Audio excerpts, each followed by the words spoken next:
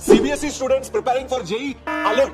Listen very carefully. Here is a reality check for JEE Mains 2026 aspirants particularly. Practically, you have just the January attempt to give your best shot. And I'm not saying this randomly or just to scare you, but rather by facts. CBSE board exams start on 17th of February. And the science stream students, the optional subjects like the computer science or even the biology, they end on 25th and 27th March. That means between the end of your boards and the JEE April attempt, there are barely 4 to 6 days. Max to max 10 days. The tentative dates of the second attempt are from 1st of April to 10th of April. And we all know the full-fledged revision in the last 1 week before the exam and getting that momentum back is nearly impossible. Does this mean that the second attempt is useless? Not really. But it really depends on you and your existing preparation and not the fresh study. So the smart strategy will work. Focus full power on the January attempt. That's your real chance for a top score. And the first attempt ends by 31st of January, then you have a solid board preparation time until 17th of February with sufficient gaps between the exams. After boards, only about a week is left before the April attempt, so use any extra time during the boards casually to revise the JEE topics of that particular subject. This warm-up